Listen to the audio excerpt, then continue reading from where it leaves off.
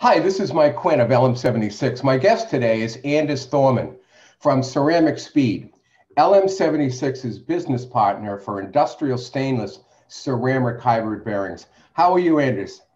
I'm good, Mike. Thank you very much. And thank you for the invitation. I'm sitting here in Denmark. It's late afternoon. The team has gone home. The factory is still for today. So plenty of time to do this with you. Well, great. I just want to start out. Can you give us a thumbnail sketch of CeramicSpeed, a brief history of the company goal, and if you will, the soul of the idea that the genesis of CeramicSpeed? Of course, yeah. So CeramicSpeed is all about efficiency. Starting out with our founder, Jacob. He was a keen sportsman, and he set actually two world records on inliner skates. First one did 400 kilometers in 24 hours. Then he went back home. He looked at the bearings. He got sponsored with the first ceramic bearings, put them together with special grease, special seals. 12 months later, he beat his own record and did 500 kilometers.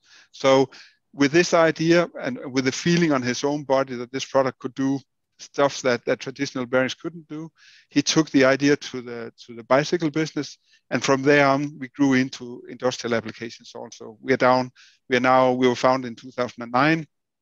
Today we are 90 employees here in Denmark. We have a broad variety of customers within sports and within industrial applications. And so what's driving us is we have basically, our saying is improving efficiency. That's our goal. So improving efficiency with the customers, less downtime, more capacity, more output, and increasing efficiency, of course, internally in our internal processes to get things right, faster and cheaper, so on. So this is, in a very, very short sentence, this is CeramicSpeed. I appreciate that. One of the product that we're going to really kind of center upon today is Corotech, and that's an FDA product that is used widely in applications where there's high pressure washing and caustic foaming agents. Can you tell me more about your FDA Corotech stainless ceramic hybrid bearings and why they're so successful in FDA caustic washdown applications? What makes it different from the competition? Yeah, so to understand the history again, so where we are in Denmark, you could compare to maybe Nebraska in the US. So it's a rural area. There's a lot of dairy, there's a lot of cattle, and there's a lot of food industry. So when we entered into the industrial world of bearings, our first big end user customers, they were in the food industry, and they still are around us here locally in Denmark. So it's meat and it's dairy. And common for that, as you say, they have FDA requirements upon everything they do. They need to use stainless steel, and they do these frequent washdowns. And this is a huge challenge for bearings, but it's a huge opportunity for us. So basically, we go in to these customers basically with we have a product series which we call Corotech. You mentioned the name already. Corotech is a family name for a series of bearings made of stainless steel, always made with FDA-approved materials in the seals, FDA-approved lubricants, and of course also the FDA-approved materials for the cage. So it's an FDA-approved product. It's stainless steel, and it's with ceramic balls as everything else we do. And maybe just one bit of information. I have here two balls. One is shiny and steel. One is black and ceramic. The huge difference between these two, I feel it. You can't see it, but that's the weight. The ceramic ball is only half the weight of steel. On the other hand, it's twice the hardness. So it's a really, really hard, dense material. The surface roughness is only 1/4 of the equivalent steel ball. And on top of that, you don't get the same thermal elongation. You don't get the same corrosion. It's chemical resistant, and it's electrically insulating. So a lot of advantages put into this very, very fantastic material. So all the bearings we do, they are focused around the ceramic ball. We call them hybrid bearings because we sort of put together two materials as a hybrid. So one is the ceramic ball, and then the steel rings. Steel rings could be traditional bearing steel, but in this case, for the FDA, requirements in the food industry, we use stainless steel. So back to the FDA and the stainless steel Corotech bearings. So in my view, all stainless steel bearings, they have an implicit weakness. The weakness is that the stainless steels available, they are not, you cannot harden them to the same hardness as what you can with traditional bearing steel.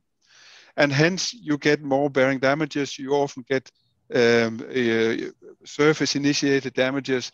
And when you combine this with the fact that in the food industry, you corrupt the lubrication, you flush out the grease by washing or whatever, then you get problems really, really soon and much too soon, according to many customers. So basically, when we entered the industry, we saw many applications with only 10, 12 weeks of bearing service life. And obviously, to stop a big machine and to replace bearings every 12 weeks is not a good business case at all. So next question, why doesn't this happen to our Corotech bearings? Yeah, that's down to, again, to a number of things. Most importantly, to the ceramic ball. The ceramic ball, as I mentioned, is non-conductive, and hence it cannot weld to another material. A steel ball under pressure with no lubrication separating it from the raceway will basically weld to the raceway under high pressure. These small welds is called micro-pitting. They are then, of course, broken up when you roll and roll and roll, and the whole theory then repeats and repeats and repeats, and breaks down the bearing very, very soon. That's what we see. This cannot happen in the stainless steel bearing. It cannot happen for the simple reason that a non-conductive ceramic material can never weld to a steel ring. So this alone gives us a huge advantage in the stainless bearing industry. On top of that, and I know we will be talking much more about that, Mike, but on top of that, of course, choosing the right seals, choosing the right lubricant, putting everything together as the right package makes a difference. So this is the whole idea of our Corotech FDA-approved bearing series. Yeah, one of the things that ceramic balls, they don't suffer spalling. And spalling is, as you know, is when under load, a steel ball will actually deform. And when it deforms, it starts leaving specks of metal along the travel path, which also becomes an issue because they get worn into the retainer. Exactly, and so this is down to basically of course the nature, but also the process of how the ceramic balls are manufactured. A steel ball is usually manufactured out of a cylindrical pellet. So you'll have a wire and you cut it into small cylinders, and then you forge these into round balls. This means that if you would cut a steel ball and measure 10 or 20 different points of hardness, you'll get different results because the forging ratio is different in any given place of the steel ball. A ceramic ball is made with a process. It's called HIP. It's hot isostatic pressing, and during this process, the fragile, newly formed ceramic ball is put into a vacuum chamber into a pressure chamber and exposed to a huge amount of pressure and huge amounts of heat during 24 to 48 hours, depending on ball size. So this means that a ball like this, I just show it again, a ball like this is completely homogeneous. If you cut this and measure even 100 points inside the ball, you'll find exactly the same hardness wherever you measure. And this then results in what you're saying, Mike, that this ball will not fall and it will not crack. And it's still smooth, so it actually protects and repairs the raceway when you get small indentations from outside particles, stuff like that. So it's just a quite unique product. Can you tell us, or give us an example, an application example, where Corotech has really outperformed a competitive product? Yeah, so obviously we sell these to a number of customers every single day. The one for me that stands out is really it's an extreme example. So the customers in the food industry, actually they do cat food and dog food, but at least here in Europe that's under the same FDA requirements as human food. And the application is a very simple one. It's like a hinge function. So you have two claws like that, opening and closing for welding the plastic bag when the food has been put into the bag. The customer came to us many years ago, even before I started here in CeramicSpeed, and they described this problem. Again, I think they were down to 8 or 10 weeks of service life for the bearings, normal stainless steel standard bearings. And in this case, we are down again to this welding issue. The thing is that a bearing that doesn't rotate, these bearings never did a full rotation. They opened and closed, so an oscillating movement. When you do that, you have frequent start-stops, and you never build up an appropriate lubricant film. So you have to imagine the oil inside the grease, inside the bearing, needs to build up as an oil film separating the raceway and the ball. If you don't have rotation at a certain speed, that will never happen. It's just like when we have aquaplaning with our cars. If we go slowly, we pull through the water and we will be standing on the tarmac. So in this case, you had a bearing situation where the bearing was never well lubricated. So each time the bearing was in function, it would be a steel movement. And this just eats away the steel over time. And in this case, 10, 12 weeks, they could replace all the bearings. We came in there exactly the same bearing size, exactly the same built-in method, no engineering changes at all. We came in with the Corotec bearing with our recommended grease for the FDA application, normal rubber seals. And the bearings, they lasted not 10 to 12 weeks, but 11 years. I did the math. It's a 44. It's a magnitude of 44 longer than the equivalent standard bearings. And this is, of course, really extreme. It's a bad business case for me, but it's a good business case for the customer. And he was extremely happy, so happy. So they sort of forgot the bearings in between. But they came to us after 11 years and bought a second set of bearings. And again, by introducing the ceramic ball into in combination with a good stainless steel, you take away this problem of micro welding, of micro pitting, and this was the very root cause of this failure. So we took away the root cause, and then the bearing could last until there was no more grease in the bearing. So that is one of the more extreme cases. But I have to say, Mike, every day, I mean, for cutters in the meat industry, for even just simple transportation equipment in the food and beverage industry, where you have a little bit of moisture around, we always perform 2, 4, 8 times longer than standard bearings. We've had, you and I have worked with one of the largest yogurt companies in the world, and we have had tremendous success taking applications where bearings were failing in 6, 7, 8, 10 weeks. And we have been over a year so far without any replacements. And they're very happy. Customers usually are happy when you perform like that, yeah. But they come back. But we're having great success. And everyone who's used our products, CeramicSpeed is high on their list, well thought of. And the life of the bearings, well, it speaks for themselves. Along with Corotec, can you give me a sense of the difference between traditional grease, which is used in stainless steel bearings, and SLT dry lubricant? Of course, yes. So SLT dry lubricant, I'll just show this. This is not a bearing, but this is a sample of SLT. And for those of you looking, you'll see a white square inside this black circumference. And the white stuff is actually the SLT. If I put my finger on it like here, it feels to me like a candle, like stearine. So what it is, it's actually a polymer. It's a plastic, basically.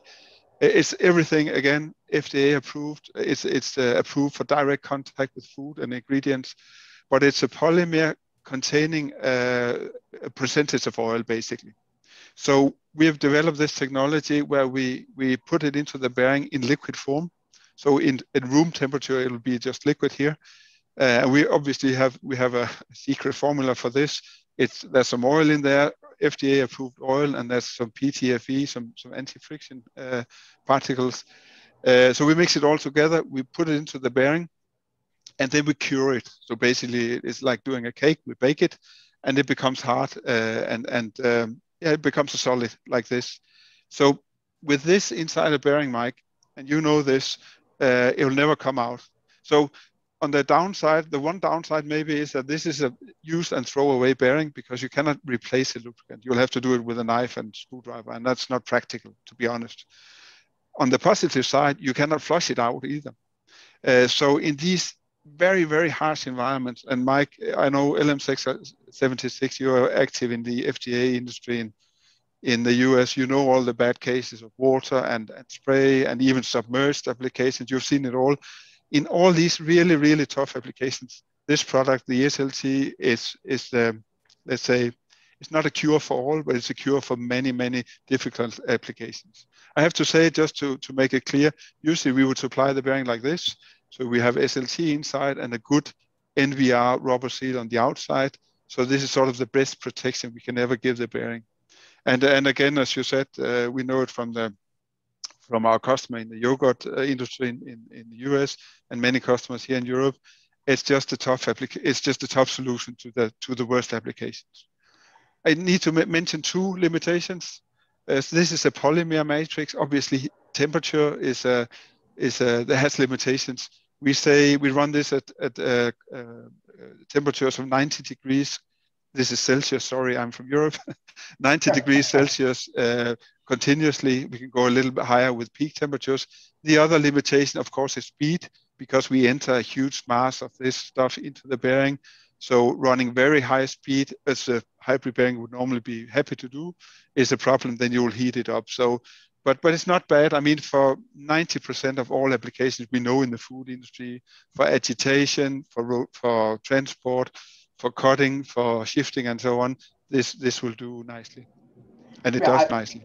I know I've seen applications where the high pressure wash will get behind the seal, takes out the lubricant, or it takes some of it out, and then the caustic foaming agents get in there and corrupt it to the point where it leaks out. It actually looks like a gravy coming out of there. Then the balls start to rust, and then you get cross corrosion between the balls and the retainer or the running path, and then the bearing seizes. So that really does speak well to that. We're going to do a couple more of these, and I think our next one is going to be on motor bearings. But yeah. I want to thank you for your time. It's wonderful working with you. CeramicSpeed products are absolutely phenomenal, and we do have that, I think, singular guarantee, 4 to 8 times the life. Okay, exactly. Thanks for watching. Thank you very much, Mike. Thank you for having me on board. Oh, thanks, Anders. Yes. Bye-bye. Bye.